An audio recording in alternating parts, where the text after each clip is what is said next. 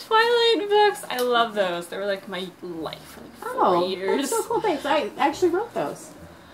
No, you didn't. Stephenie Meyer wrote those. No, I am Stephenie Meyer. That's cute. No. Well, I would know Stephenie if I saw her. Well, I don't know how to prove it to you, but I mean... How did Stephenie come up with Twilight? Oh, I had a dream. You could have gotten that from any interview, though. That's probably true, but... What's the host about? It's aliens. It's really awesome. You could have read that on Amazon, though. Like, hey, I know. Hold on. Right here, see? I have a picture. What?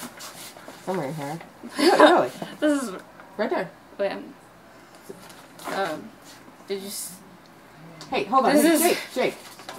Come here. This is Jake Abel. He was in the host, you remember? This is Ian. He took this picture of me. That's me, right? Oh my god.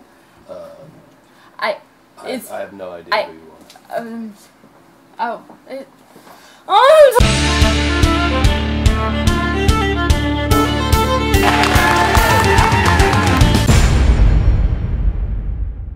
Hello, I'm Christine, and today I'm here with special author guest Stephenie Meyer. Hi.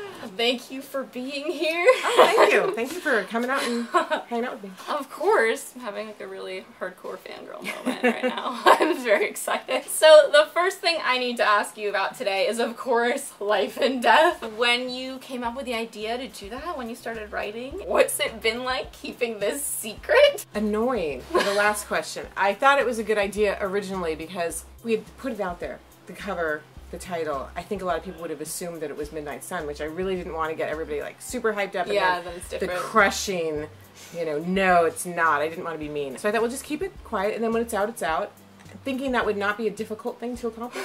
It is. No, but the idea was just from doing signings when people would say, you know, Bella's kind of a damsel in distress. And it would really irritate me because honestly, you think you could do better? These people are all superheroes, and you're going to do what? Mm-hmm. And so I thought, you know, and I always said it would never have made a difference if she was a boy.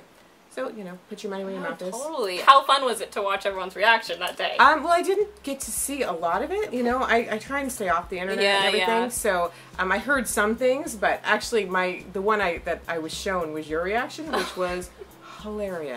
And I wanted to put a clip on my website because I thought you had the best description of what the book was. You were in the car and you're like, he's a boy and she's a girl and the whole thing, and it was perfect. It was just right what it needed to be. Thank you. The cover of Life and Death. So it's the green apple. I'm wondering, did you know that was the cover you wanted immediately, or did you brainstorm a few other covers? I figured that was the right way to go. You know, it's visibly different. Like right away you know it's not the same thing, but still close enough because they are essentially the same person. I didn't think a boy would hold an apple like this though. So I'm like, how does a boy hold an apple? And we did it differently. That's actually really funny. This is how boys hold apples. Boys hold apples like this. Crush them in their manly hands. I want to ask you about the original covers because they're iconic now. Did you have any input in those covers in the beginning? I did with some of them. With the first one, yes, we did a lot of back and forth. First cover scared me.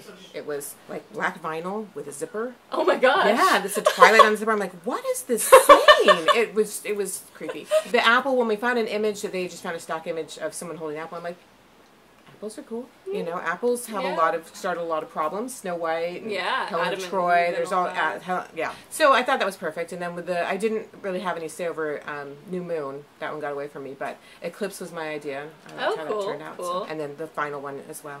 Yeah, the final one's awesome. Chessboard.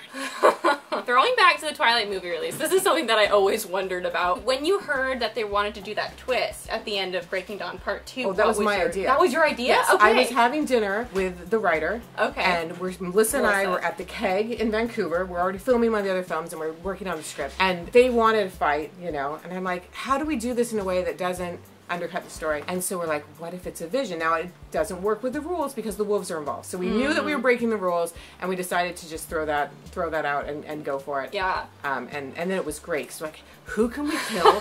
How badly can we kill them? Because we can kill everyone. Yeah. Now. It was so exciting. I'm sure you were in the theater for the premiere and everything. It's just crazy. When Carlisle's head came off, that was the best. It was everyone gasped. It was fantastic. And I was just in tears. Who felt like Seth fell down the crater in the middle of the lake? No, Leah does. Seth goes Seth back got- to human. He gets crushed to Yeah, death by Seth, Felix. okay. Well, and when in the brutal. script, we actually killed everyone. Oh Like my Rosalie gosh. had a death, Emmett had a death. They all did, but time-wise and just budget-wise, Yeah, we didn't do yeah. all of them. We did the ones that we thought were the most. Is that impactful. what you think actually would have happened if that Actually, went yeah, down? that's kind of where we went from. My theory is that if it came to a fight, I do think Arrow would have got his, which is what stops him from doing it. Mm-hmm. But I also think that there would not be very many Cullens left standing. That would have very, been a very sad way to end. Yes. If your characters were YouTubers and made Okay. videos, I was just wondering what you think they would do in those videos. Like, Alice would probably be like a fashion YouTuber who talks about clothes. Yeah, I could see that one. Like- And Rosalie would have some kind of car vlog that be she cool. would be into. What would Bella do? And Bella Maybe would do a a book blog. booktuber, She yeah. she'd have a book blog. Charlie would go have a fishing site, Oh, that'd like be all cool. the secret holes, you know. I mean, Carlisle would have some big medical thing that was like super over our heads, and we would never go on it because it'd be so boring. Medical advice. Esme would have an architectural, like oh, yeah. facades and floor plans and all that fun stuff. Yeah. Oh, that'd be cool. Yeah, there'd be a lot of fun things they could do. Yeah, what if would they were Jacob really do? into being a friend. Oh, Jake would probably help Rosalie if they could ever like get their relationship together, and he would do the cars with her. So, what can you tell us about this book that's coming next year?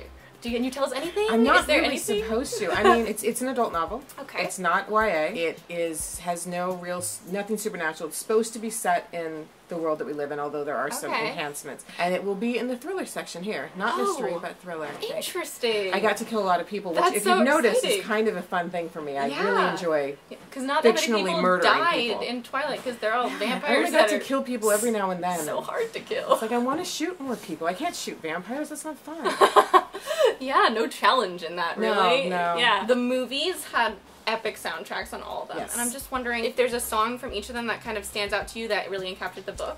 Let me see. With the first one, it'd have to be Supermassive Black Hole, which I thought was really nicely fit to the action. You know, sometimes Yeah. in a movie, a song will kind of jar you or whatever, and sometimes there's just that synergy where it's exactly what it's supposed to be. And I think in the second movie, it was the Tom York song, Hearing What was it Damage, called? Yes, that they yes. played during the, which I would have never, when I heard that song, I would have never thought this is an action scene, but oh my gosh, it was fantastic. New Moon's soundtrack was maybe Yeah. the best of all of them. I feel like It was one of my great. favorites. Yeah. Trying to think with the others if they had any that like really jumped out. My memory's You know, horrible. I'm trying to think through Eclipse, them. The I'm All Yours, that was That kind was of... nice. It was Yeah, that was the nice how it kind of score, took and it- it kind of went into the song at the Yeah, end. because they'd worked together with Yeah. and it was that was nice. But I know there's another one. Breaking Breaking Dawn Dawn had the great wedding music. that Yes. Sleeping at Last and Yes. Carter Burwell did together, which was beautiful. Yeah, there were a lot of beautiful songs on both of those. And then The 1,000 Years, of course. Yes, that one was a classic. So you're an author and a producer now. Yes. What is your favorite part of each one, and what do you think is the most challenging part? The book's challenging part is time and then hitting those walls where you can't write through them, which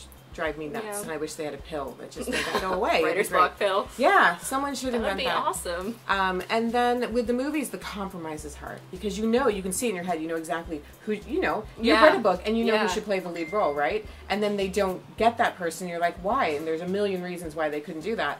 And then it's never quite right, is it? No. It's hard. Well, and there's, like I said, budgetary restraints. Yeah, you can't producing blow is things up. so You can't do hard. things. You have this much money, and you can't do everything that would make it perfect, and it's sad. Yeah, no, I went to film school and I was like, I can never be a producer. It's just like so much organization. I can't handle it. Is there any book right now that you've just recently read and you think you would really love to make Well, it the into a one movie? I've been talking about, I don't know if you could make it into a movie, you would have the writing is so beautiful, and that's what's really the catch-up. When you But read a that's beautiful story, it's Far, Far Away by Tom McNeill. It's a Okay. dark fairy tale. Have you read it? I haven't.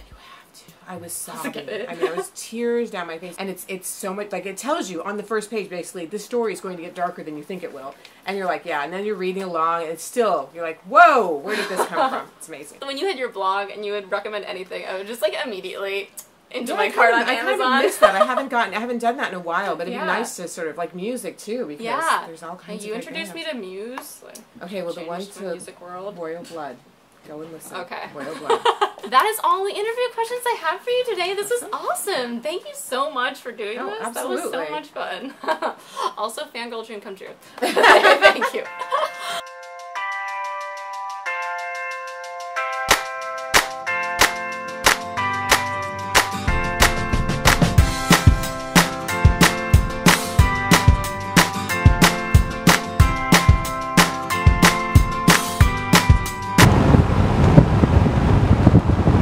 There.